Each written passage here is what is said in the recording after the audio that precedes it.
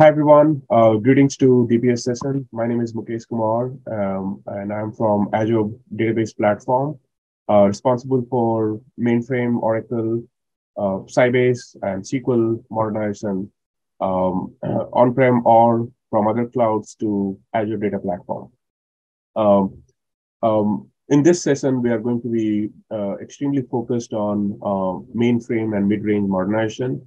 I have Ashish Khandelwal and Amethyst Solomon, who are mainframe and mid-range SMEs, part of the Azure Data Engineering, who will be spending quality time to talk through the blockers, as well as few of the marquee wins that we have helped customers secure, migrating and modernizing from mainframe and mid-range to Azure Data Platform.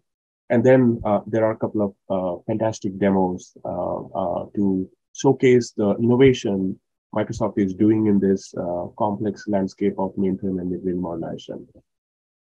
So moving to next slide. And while we are doing the presentation, please feel free to post your questions, because these are very complex topics. There's a lot of R&D innovation and functional and commercial aspects to it. And we understand you would have a lot of questions. So please post your questions on the chat window. As I said, agenda-wise, we are talking about all the investments from engineering and sales-wise we have to really tap into this mainframe and mid-range modernization. And then spend a little bit of time around what and why Azure Data Platform is doing, right, to really accelerate these modernizations, because data is very critical for many workloads. And if you have that background coming from legacy world, you would know that data amounts to close to 40 to 70% range of any MIPS or mainframe capacity utilization, right, that today happens, right? We are also going to talk about, what are the platforms and sources available, target platform on Azure Database and Azure Data available to bring mainframe current technology stack, for example, DB2, vSAN, IMS. How do you map them to which platform, and what is Microsoft's prescribed guidance, right, for you to select one over other?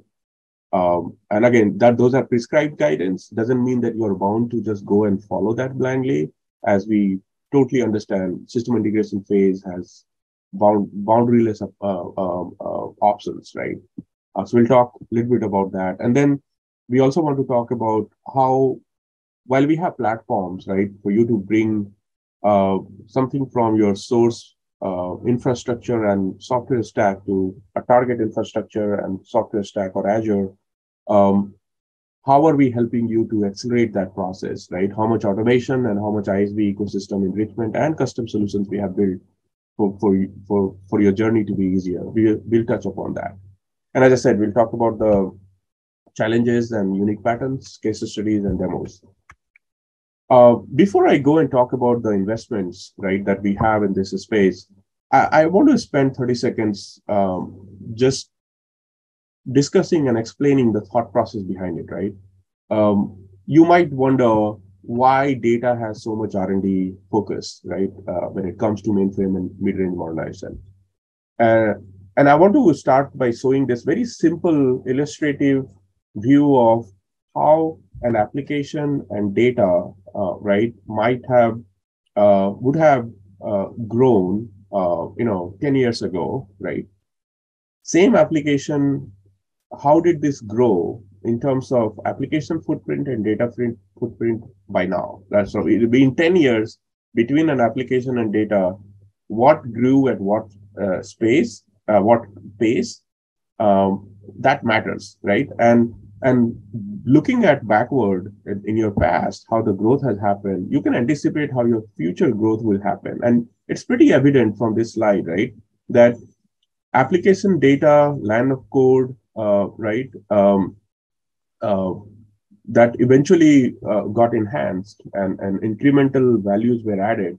You can see data has exponentially grown, right, even size-wise, if you see.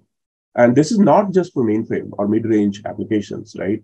You go and touch Oracle apps, you go touch even SQL, right? OSS app, data platform based apps, you will see almost similar trend, right?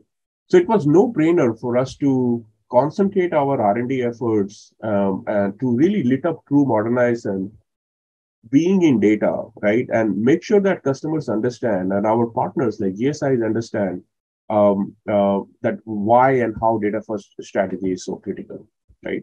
And keeping that in mind, many of you might be aware that Microsoft brings a unique blend of platform capabilities and products like SQL, PostgreSQL, Cosmos DB, Synapse, few to name, right? Where which are choices for you to bring your data from mainframe or Midrange, right? And when I say bring your data, please understand, I'm not referencing just migrate, right? There are so many use cases for data and application, like ingestion is one of the use case where you ingest some partial schema or objects from your legacy ecosystem to Azure database platform. And then from there, you either do analytics or you do net new app dev, right? Completely cloud native. There are use cases where customers are coexisting. They're saying, okay, I will keep my COBOL and DB2 for a long term, but I also need to build Java and .NET core-based applications using SQL, PostgreSQL, or Cosmos DB, altogether cloud native, right, in Azure. That is also happening. And to lit up those scenarios, right, along with products, we also have tools and services like SQL Server Migration Assistance, right, SSMA, Azure Data Factory, right? We have DAMT, which goes and probes application blocks, right, for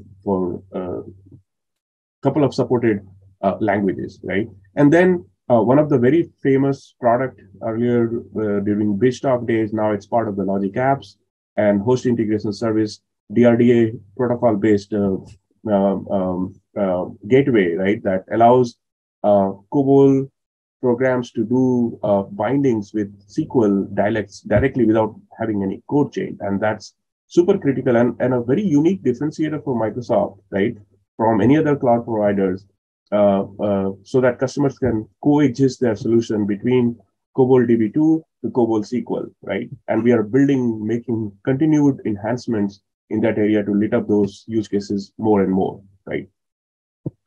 When we come down from products and services and migration tools, as you know, Microsoft is investing heavily towards bringing global black belts and CSAs and CSS, last but not least, engineering teams like us, who are bringing the blend of and expertise of not just Microsoft products and services, but also like Amethyst and Ashish and the org within multiple orgs within Microsoft who are hired with mainframe and Midrange background. They are available to make your journey, right, modernization journey, much smoother, right, moving away from mainframe or Midrange to Azure platform. And then the third layer of investment that we are doing is from all these learnings, incubations, and R&Ds that we are doing, we are not wasting our cycles to do analysis paralysis on these findings, right? We are very agile and quick to ship some of these findings and best practices either through Azure.com architecture solutions or multiple Git postings, right? There are LinkedIn posts and Twitter handles that are very active to tell you what are the different art of possibilities that we are learning. And in the Microsoft Docs standard repository, you will find tons of information, right? And it's very easy. If you want a collation of it, just go to datamigration.microsoft.com and you will find out a bunch of those scenarios nicely packaged for you to consume. And these are all the layers of investments that Microsoft is doing. Now, coming to, as I said, we have choices of platform and we have prescriptive guidance towards what you choose for a different or for a specific mainframe service and product stack and software stack, right, on mapping to Azure Database platform. This is a quick illustration of that. And please note, this does not mean that you should always bring your DB2 to SQL Server and not consider Synapse or PostgreSQL. This is an illustration to tell you, as of today, we have done enough R&D and customer workload migrations that we know that we have maturity to lit up, let's say, DB2 to SQL Server and SQL DB on Azure, migrations much faster because we have industrialized tools. We have the conversion surface area for tools like, let's say, SSMA is much higher today, right, for SQL as compared to PostgreSQL, right? Uh, but that doesn't mean it's not possible. We can always do. There are other third-party tools that we can lean on, right? Um, um, but this should give you an idea how Microsoft brings choices for you to choose from, right? Um, how Microsoft is uniquely positioned to give you multiple choices, right? Like whether you are a SQL shop or your downstream upstreams are SQL or PostgreSQL, right? Or NoSQL based, like for Cosmos DB. You have options to choose from, and these are potential platforms for you to bet on for long term, right? And similarly, if you we often talk about relationals, but we forget about the non-relational file systems, right? Like VJAM, IMS, and Informix, somewhere in between, right? We have done enough incubation now to proudly go and say, hey, for VJAM, I think your default location should be Cosmos DB because we know enough, right? And there are enough evidences that VJAM data can be migrated to Cosmos DB much more efficiently. Uh, uh, Having said that, it can also move to SQL Server and SQL Pass and PostgreSQL. Again, it's an illustration of how much effort you will end up putting on this, right? Um, Now, as I talked about potential product lines, right, for a specific mainframe product stack, um, um, the story will be incomplete if we don't talk about what Microsoft is bringing in terms of automation and codification, right, for each phases of the modernization. And as you can see on this screen, Microsoft has thought through different phases, right, that industry and customers and our GSI partners always go through, right, like discovery and assessment. And again, this is not unique for mainframe. It's pretty common for any migration or modernization project you take up, right? You will undergo discovery, assessment, object and schema migration for databases specifically. You will do initial data migration or AKA initial load. Then you will do replication and sync. And then there are use cases, as I said earlier, for coexistence where you would need CDC.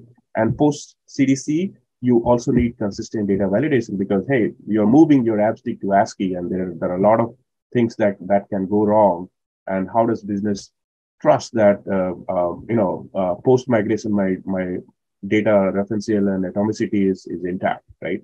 So we have thought through each of these pages. And as you can see, our investments are really beautifully categorized to help give you an acceleration, right, in each of these phases. For example, for discovery and assessment, we have created legacy mainframe and mid-range hardened discovery and assessment scripts. These are not publicly available, but these are on the Git.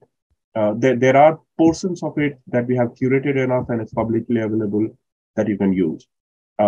Then we have SSMA, right, which is widely popular, and many of you might have used it. And we are making continued enhancements to make sure that SSMA surface area, gets enriched for all these phases. Then ADF and SSIS, as you know, for initial data load, replication, sync, and CDC use cases. And HIS, which sits between replication and sync and CDC, for pure migration projects or as well as for the coexistence project, right? Last but not least, data comparison tool, which is again custom IP that we have built after listening to multiple customer feedbacks to really give you that peace of mind that when you are moving these terabytes or petabytes of data from mainframe infrastructure to Azure database platform, you should be rest assured that data sanity and data atomicity is intact. And this validation tool will consistently be available for you to go test that end-to-end use case, right, during migration. Now, with this, let me hand it over to Ashish, who is one of our lead engineers, to talk about frequent blockers and challenges. And he will also talk through some of the case studies and transition to demo. Ashish, over to you. Thank you, Mukesh. Let me try to share my screen. Hope you can see my screen. Mukesh, can you please confirm? Yes. Okay. All right. So just a reminder, everyone who is attending this session, please feel free to put your question in a chat window. If you have any, we will answer it at the end of the session. All right. So as Mukesh mentioned, we are going to talk about frequent blockers and challenges our customer face. And these are this is the top 10, 15 list we harvested from 500 plus engagements we did for customer who wanted to migrate their mainframe data center or mainframe estate onto Azure. Now this list is not all, but these are, as I said, top 10 or top 15. So I'll start with few. I'll not go over all of them, but like discovery and assessment of mainframe and mid-range data tier. How would I begin my discovery and assessment? For that, we have a tool in previous slides. Mukesh explained. The tool is like either assessment script or SSMA. Then target database selection onto Azure platform. As you all know, Azure offers a variety of different databases. And within a databases, there are different flavors too. For example, for SQL only, we have SQL database, hyperscale, managed instance, etc. So what will be the right target for our customer to land onto Azure platform? That is against biggest challenge for customer. And how we answer that challenge or how we address that challenge is by assessing the database and the source database and gathering some requirement from customer. Then we suggest them what would be the possible target onto Azure. Another frequent challenge is like mainframe database, schema, and object conversion onto Azure. We have a tool, SSMA. It's free of cost to download for all our customer. This tool can convert not just a schema, but objects like table views, stored procedures, etc. So again, this is a very good tool, and it supports all flavors of DB2, whether it's DB2 for Z, mainframe, mid-range, AS400, or DB2 Linux, Unix, or Windows. Another challenge, data replication and sync. There are tons of third-party tools and softwares available for this to do CDC from mainframe data. So I'm not going to go over it. But another two, which are very interesting for our customer, when they migrate any application from on-prem onto Azure, customer mostly look for kind of like a hybrid scenario, or I would say kind of like a coexisting scenario. In this scenario, we generally ask customer, previous trend was customer migrate their data estate onto Azure and then have a single copy of data back onto DB2. This way, customer have to maintain two system of record. One is on-prem and another is on Azure. And we all know maintaining two system of record is challenging, it's costly, and there is tons of work involved, like auditing of data, frequently, et cetera, et cetera. So for this, we have a good solution where legacy applications running on mainframe, COBOL application running on mainframe, can directly access to SQL. I repeat, yes, the mainframe application can directly access to SQL Server. This is being done with one of our first-party service. We call it Host Integration Server. That is the Microsoft service for DRDA. And with this, the existing mainframe application can directly connect to Azure SQL or Microsoft SQL Server. We have a detailed demo for this, which Amethyst is going to talk in a minute. Another, the challenge is optimizing performance of mainframe application. Either it's rehosted or refactored on Microsoft Azure or SQL Server platform. Rest all, I'll not iterate, but this performance is the key. So we have seen a lot of customer faces performance challenges when they migrate from mainframe, which is monolithic, to distributed system, where it is a client-server-based architecture when it comes to SQL Server or distributed application. For this, I'm going to talk about it, how to address it, but with a case study. Okay. So I'm going to talk about one of our case study, customer case study named Asisa. So Asisa is a big insurance company in Spain, where they have 10,000 plus doctors, every day logging onto Asisa and check for insurance and etc. Now, this company was running their insurer application onto mainframe databases. And now if you look at the customer statement, I'll just read it through. Microsoft and Azure performance of the platform for professional have exceeded our expectation and achieving 10% improvement. Now, how we achieve this? Now, if you want to know how the Asisa migrated their mainframe onto Azure, you can read their full story here. We have the link, but I'm going to, since this is a DB forum, I'm going to specifics of how we achieve this 10% improvement. Okay, moving on to next slide. So what was the customer scenario? First of all, they wanted to modernize their application for increasing agility software development, as well as they wanted to reduce the cost. Now, this application was written 2 decades ago, right, for intercompany transaction as well as insurers to log in. There were close to 16 million line of code. Okay.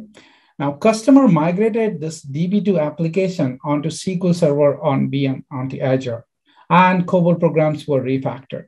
Now, if you again, if you have done or look at the coding which has been done, 2 decades or 3 decades ago, they were not that much looking for performance optimization. Code was, written with like tens of if and not following the best coding practices, doing singleton calls, etc., etc.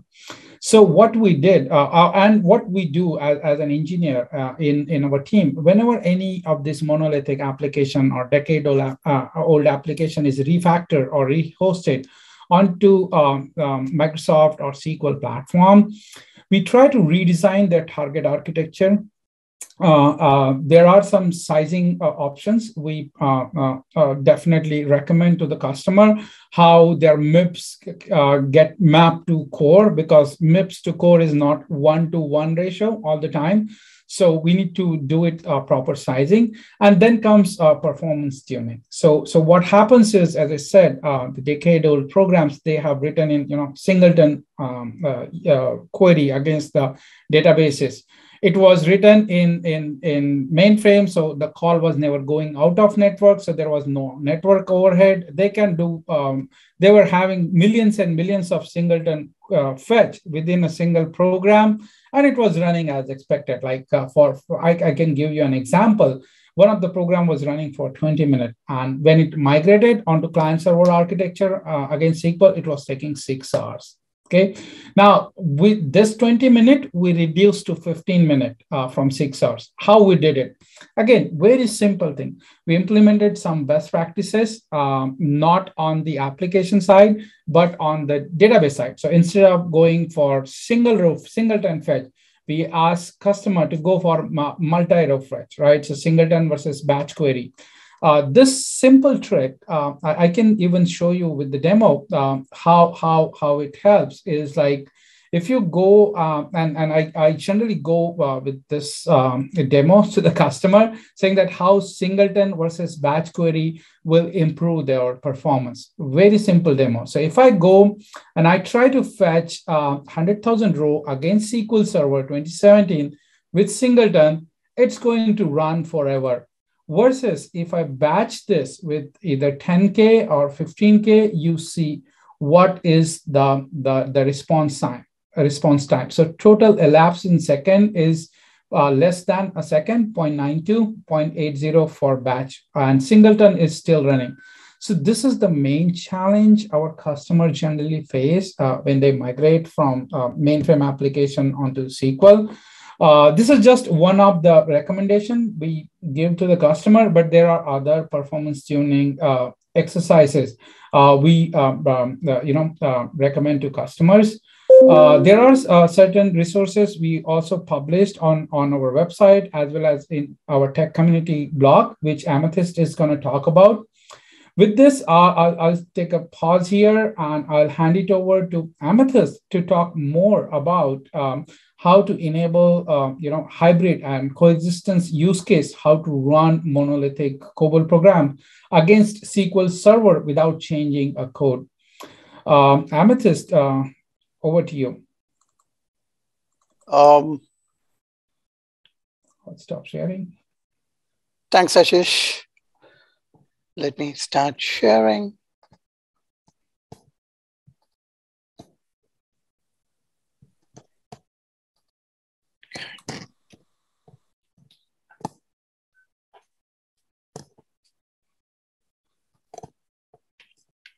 Yeah, we can see you. Okay, great.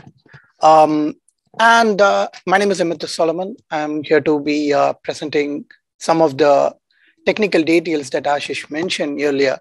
And I'd like to start with the first thing that we pointed out from Mukesh. Like Microsoft provides a multitude of products that can cover end-to-end migration space. And for this particular demonstration and what we are going to look at is the DRDA service, which is a part of Host Integration Server. Host Integration Server consists of a bunch of different products that we have today, from connecting DB2 and also connecting messaging queues and other variations of any mainframe related connections, including TN3270. One of those variations or one of the products under HIS is called Service for DRDA. As Ashish pointed out, this enables our customers to have a hybrid scenario where any of your COBOL apps, PL-1 apps, Java, whatever it might be, and wherever it might run, right? You might have a Kix TC, or it might run in a batch environment under JES. And this would still work, because what we are doing underneath the covers is whenever you have a call that is made into DB2, we are routing that to this DRDA service, which can then route the call to a SQL database on Azure or a SQL Server on-prem, whichever one fits your needs. This can work against any of them. And the completeness of the solution, what makes customers look into the solution is a lot of the customers today have an hybrid solution need, because not all of their core workloads can just be migrated as a lift and shift mode where everything goes into the cloud. There needs to be a phased migration. And this allows the customer, in case of a phased migration, where there is no changes. So I will repeat that there are no changes that are needed on your application standpoint, except that you have to repoint it to the new remote server on DB2. I will go into the specifics right now. But before I go into the specifics, I just want to take a quick checkpoint. Are there any questions on the chat that needs to be addressed here for this specific use case? Okay, so in case there are any questions, just put it on the chat. We will address it at the end of this session. So here, in this particular point, what we do in DRDA services, we receive any DRDA IP call. So anything that comes to DB2 that is pointed to this remote server will come in as DRDA protocol calls. And then what it does is it changes those queries into T-SQL queries that can be routed to the SQL database. So this can be, as I mentioned, an online query or a batch query. And we will look into some of the batch queries, as Ashish pointed out. You might want to batch these batch queries together rather than run it as singleton queries, but they are additional on top of what we can do here. This makes sure that applications that are still running on COBOL, that are still running on Java or anything on the mainframe can access a cloud database, while your developers can then build on top of this cloud database. Because there is only a single source of truth in this whole scenario, your mainframe systems can still run as is while you develop your new set of applications on the cloud. And this eliminates the need for bidirectional replication. As you might imagine, bidirectional replication is always a bit tricky, even in the best of scenarios. And by doing this, you eliminate any kind of need for that. And there is always a single source of truth. And DRDA helps achieve, or the service for DRDA helps achieve, that performance that is needed to convert and to reconvert back from DB2 and the SQL framework. So I will go into a specific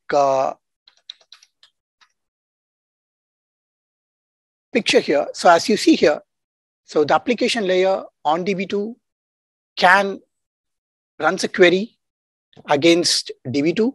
DB2 then notes, okay, this particular query needs to be routed to a remote server. It sends it to the host integration server, which is the solution that we looked at. And this again routes that same query, be it select, update, whatever it is.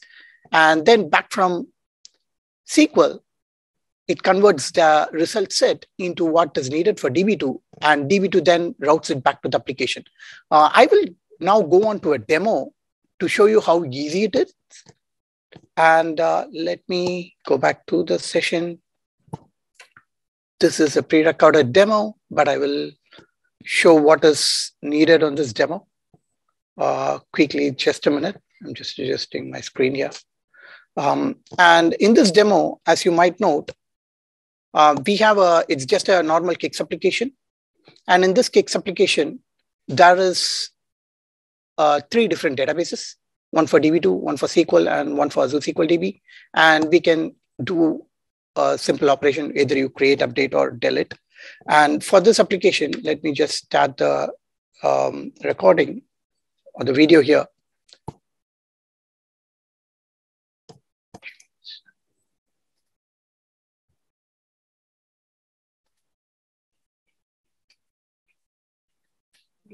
Give me a second here. I think okay. Sorry for that. So in this recording, as you see, we are first querying the account number to a SQL Server database. So as you see, we go to SQL Server, we point it to a SQL Server DB, and you might see that we get back the update. This is directly coming from a SQL DB and from a Kix screen. And continuing into the demo, what this does is we are going to look at the SQL DB here. And on top of here, you might note that it is database.windows.net and it's running on SQL Server managed instances. And we are going to update the customer name and submit this recording back into our original Kix application. So going back into the Kix application, we see when we run the same account number and get the details, we get it from SQL and we have the name updated. So keen-eyed audiences might have noted, we also show what the link is on the bottom. So we are running through the demo again, just to show what that is. So going back in the middle of the demo, we update this record. And when we go back to the screen, you might see the call duration in milliseconds is 175 on the first call.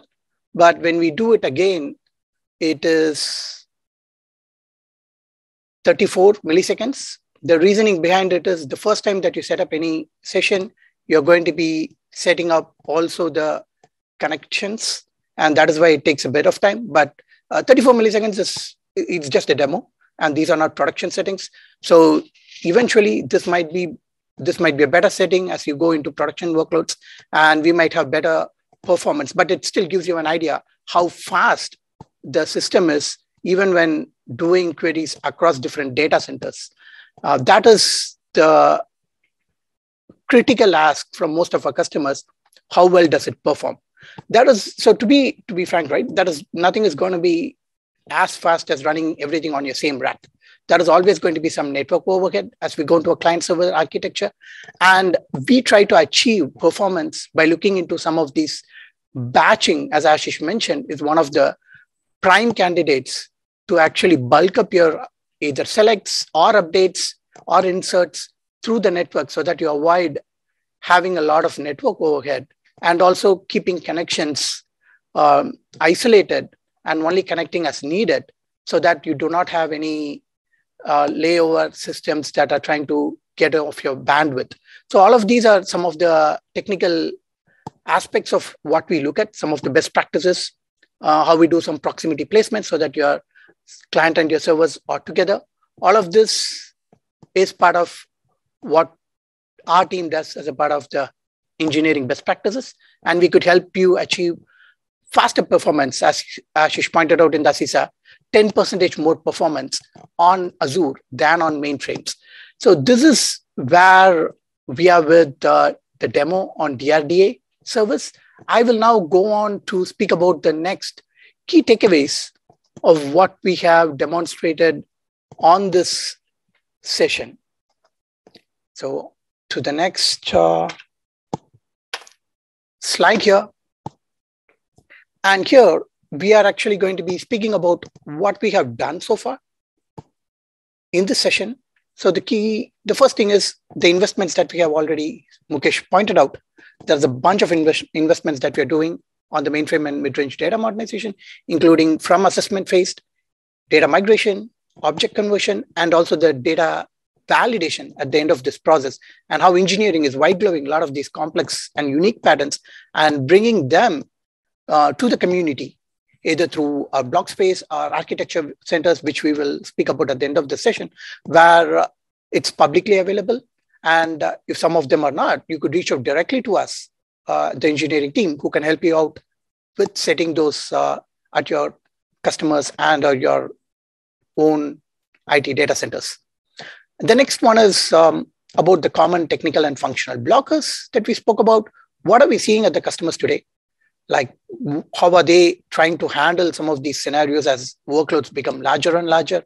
And how do we handle hybrid scenarios where part of your application is running on-prem, part of it is running on Azure? Do we need an ETL kind of scenario to migrate data? Do we need a DRDA kind of scenario to have a single source of truth? Or do we need a combination of both? And that is where we found out a lot of these learnings that we find from customers. We try to bring that to the community as well. And the last thing about here is back to what Mukesh mentioned on the workload mappings. What do we have today between DB2, IMS, Visa workloads, and how does that map to any of the data services on Azure? So SQL Pass or OSS databases like PostgreSQL or NoSQL like Cosmos, and or an analytics environment like Synapse. How do they map, and how do you understand what can go where, right? We also have assessment scripts that we can run and help you understand what kind of workload are you running on mainframe. How do we compare MIPS? Does thumb rule of 1 to 150 MIPS or something like that map? Not always, right? That is where our team's background helps you, to help you understand how do we be more granular than just do a MIPS calculation on the board. And then we also talked about the advanced capabilities, the batch versus singleton, DRDA installations, and other capabilities like ADF and other things that we will speak about in the next slides, how they help achieve customers in a lot of these scenarios. So the last solution is the custom solutions, which we will also be speaking about in the next slide. So this is the toolset that we have. This is a part of the toolset, not the entire one. But as you see, we have direct mappings from DB2 to SQL on ADF, where we can run end-to-end conversions. It could be either a dynamic script for all of your tables, a delta of your tables, or even within tables, do you need to split up your pipeline, right, to ingest data from mainframes? So a lot of our customers have hundreds of terabytes of data, and it's hard to always migrate every data from mainframe. So we do an initial load, and then we follow up with a replication mode where we try to get data as a delta. And how do we achieve that? Using ADF and or another solution. We already spoke about what the DRDA service looks like. We also have some custom tooling around migrating identities of mainframe into Azure AD, how to convert any unload files, for example, your VSAM or your DB2 unloads, or even just sequential reporting files that you have on mainframe today. How do we actually convert and unpack them on Azure using a no-code, low-code solution like Azure Data Factory? You might have known we probably have other versions of it where you might have to code or you might have to set up other things. But Azure Data Factory provides you a pretty low-code way so that you do not have to do anything on the back end We will speak about what are the limitations of that thing and where it can shine. We also have assessment scripts across all of this. And going back, we also have some, I don't have to go through all of it, but what I would do is I would go to some of the publications that we have done here to make sure that you understand what is on Azure Data Center. So this is the Architecture Center publication for DRDA that we spoke about and we demoed. This helps with coexistence, this helps with hybrid scenarios, and this helps with no changes to your application in a phased migration approach, where part of your application stays as is, where you can start building out new functionalities on Azure. And whenever you have enough functionalities built up, you can then isolate enough COBOL programs. You can even migrate single transactions from your KICS or IMS systems that run against DB2 to a SQL and Azure-based system. And we also have other variations here, also even moving just generally all data sets, right? Be it VSAM, be it DB2, be it IMS. What do we have? What do our partners have? And what are the other custom solutioning that we can do to implement to any of the data storages? That is what adds value. You do not have to choose one or the other. You could choose any of them or multitude of them, and we would be able to achieve the conversion needed for this translation from relational to relational, non-relational to Cosmos, non-relational to relational, or any of the VSAM datasets to, let's say, blob storage, right? We could do any of those. You can reach out to us to any of the help needed to make that happen. We also have this is a low-hanging fruit, as you might know. Archive data is taking a bunch of your tape space. And if that is the case, we could help you migrate all of that into Azure and also help you read those data from Azure directly without need for any rehydration into Mainframe. So all of those is provided in our Azure Architecture Center. And I will also go to our block space. Our block space provides, as Mukesh pointed out, our team helps with a lot of not just Mainframe and DB2, but Oracle, Sybase, and other heterogeneous migrations as well. And we actually speak about a lot of different things, but as you can see, it speaks about how to do a guidance and how to, let me open one of these, right? Let's say DB2 to Azure SQL DB, and how a single table can be dynamically run as multiple pipelines. And we speak about all of what it is, how it can be run, and we actually provide you all of the details that you need to do it by yourself. But in case if you face issues or if you have challenges implementing it, that is also at the end of this page. We provide our contact information. You can reach out to Azure Databases SQL Customer Success Engineering, and we would be happy to help you out with that. So this is our block space, and this contains everything, including mainframes. And at last, what I want to speak about is our data migration guides. Data migration guides cover everything here from SQL, Oracle, DB2, SAP, MySQL, Access, and a lot of different NoSQL databases too. But if you want to specifically, let's say for this session, I want to migrate from DB2 to SQL Server or Azure SQL database, it gives you what are the prerequisites, what do you need, what is the pre-migration setup, how to assess and convert using SSMA. SSMA, as Ashish pointed out, is free to use for all, and you can just download it. It just needs a connection string to connect to both the in databases. In this case, it's SQL DB and DB2 was ZOS. As we also pointed out, SSMA works for DB2 LUW, ZOS, and I. So it covers all the flavors of DB2 that's available on the market. And this creates you all of the details that is needed out of the box. It actually also provides you what's the type mapping. Type mapping means what on the source is mapped to what is on the target with regards to column data types. And there are variations. You can change it. It provides you what is the compatibilities. And it also, what it does also do is it also helps you create some of these compatible functions on SQL if you're using from DB2, so that you do not have to change your code in any way. For example, timestamp or anything else that might act a little different on DB2, but we want to provide a feature parity. So we implement that as additional functions as stored procs on the target system. So your code base can remain as is and needs no changes whatsoever. So this is one of the migration guides that is available on our system. And going back to our slide deck, so this is just a part of what we have. But as I mentioned, there is a multitude of different things apart from this. On the resources, we will share this obviously at the end of this session, and we also provide you what are the existing customer studies and where our community blog is linked, where do we publish our architecture patterns, and how do you reach out to us. So all of this is out there on the deck at the last page, and also you could directly send out an email to us if you have any concerns and or challenges, or if you want to learn more about how do I do X, Y, or Z to migrate and modernize from mainframe and mid-range systems onto Azure.